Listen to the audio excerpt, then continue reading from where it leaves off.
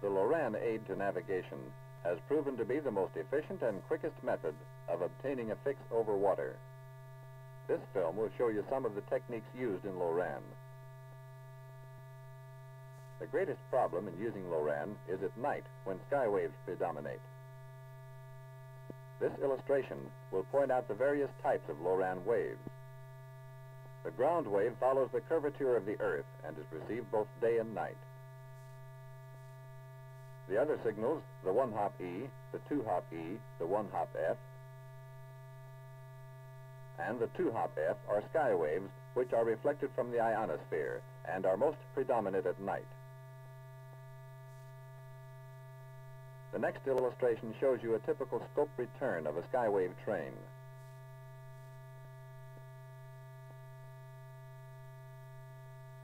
The first signal on the scope represents a ground wave, if within ground wave range.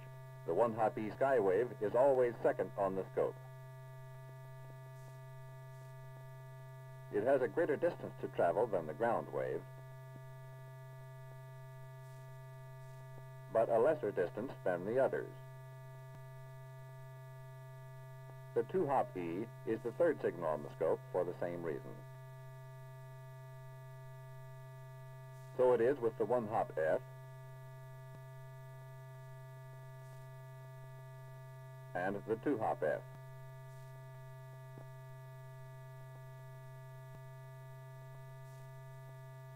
The next important consideration is the range of your ground and skywaves. To illustrate this, we will use a typical station pair.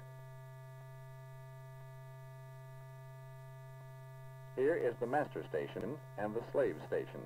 The normal range of a ground wave at night is a radius of between 450 and 550 nautical miles.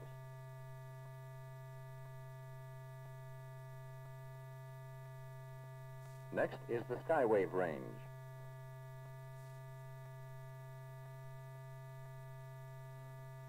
Normally, the range of the 1-hop E is 1,400 nautical miles.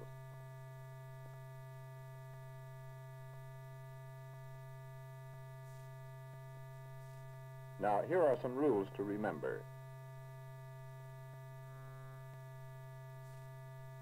First, when possible, always match 2 ground waves. If ground waves are not available from both stations, match 1-hop E skywaves. Occasionally, it may be necessary to match a ground wave with a skywave.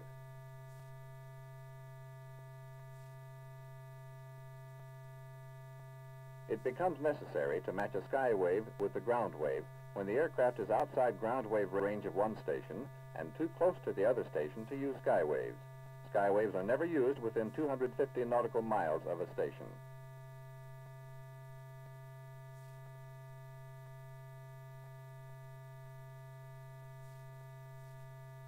With the information we now have, let's go on an actual flight to see some of the techniques that a Loran navigator uses.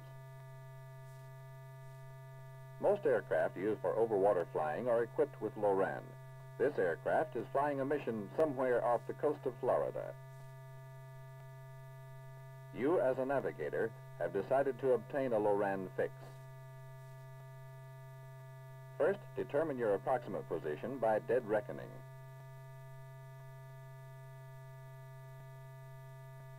Next, locate a station pair that you will use.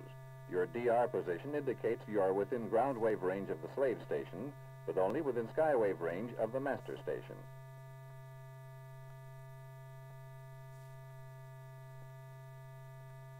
Now you know what to expect on the scope.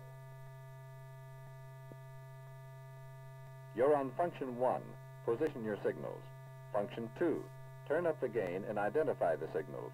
Notice the small unusable ground wave pulse to the left of the strong 1-hop E on the lower trace. Also notice the stable ground wave from the slave station on the top trace and the 1-hop E behind it.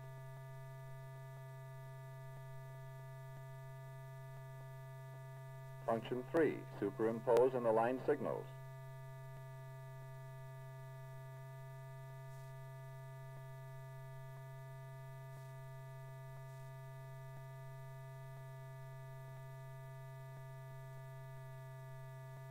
Function 4, take rough reading. Function 5, take fine reading. To this, add 100 microseconds for the inherent delay that is in the APN9 Loran set. The time difference reading is now 1663 microseconds. Record this on a piece of paper. Now locate another station pair. Notice that these stations are not within normal ground wave range. You can expect to receive only Skywaves from both stations. Function 1, position your signals.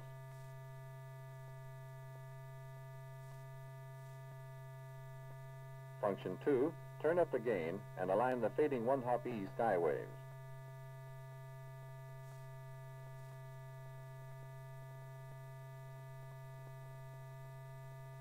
Function 3, superimpose and align signals. Be patient and ensure that signals are properly aligned before going to Function 4.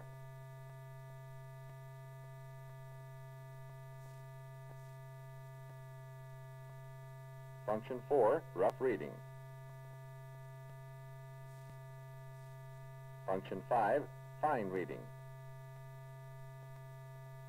The reading is 3276 microseconds, corrected for the 100 microsecond delay.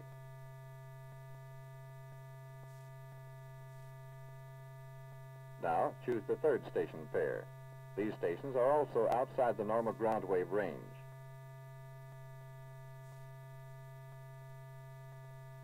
Once again, you can expect only Skywaves. Function 1, position your signals. Function 2, align the two 1-hop E Skywaves.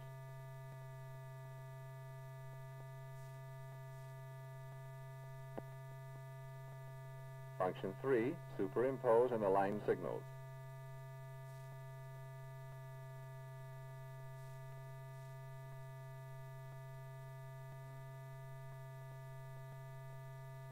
Notice the splitting and fading characteristics of the Skywave signals.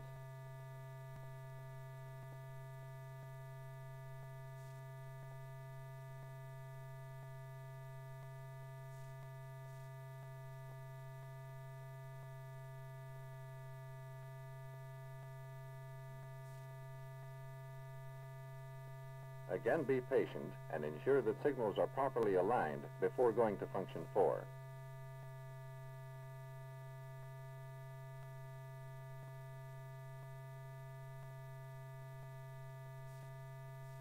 Function 4, rough reading. Function 5, fine reading. The reading is 1249 microseconds, corrected for the 100 microsecond delay. Now apply the necessary corrections to your readings.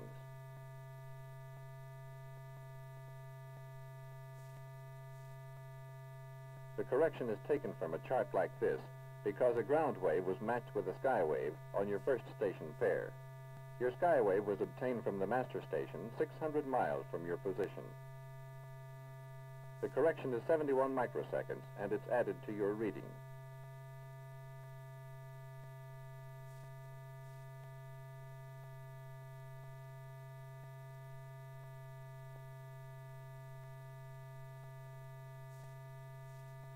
On the second and third station pairs, you matched Skywaves.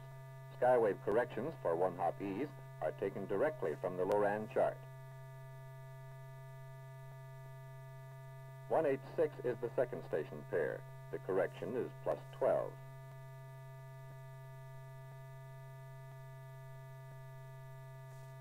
On the third station pair, your Skywave correction is minus 14.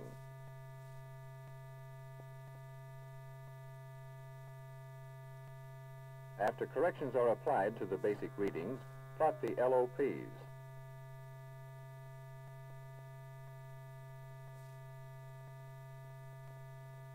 When getting a Loran fix at night, use 3 or more stations if possible.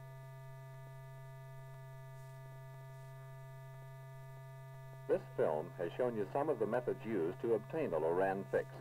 Loran is as good as the navigator who uses it. A thorough knowledge of Loran theory and the ability to interpret the scope is the secret to accurate Loran results.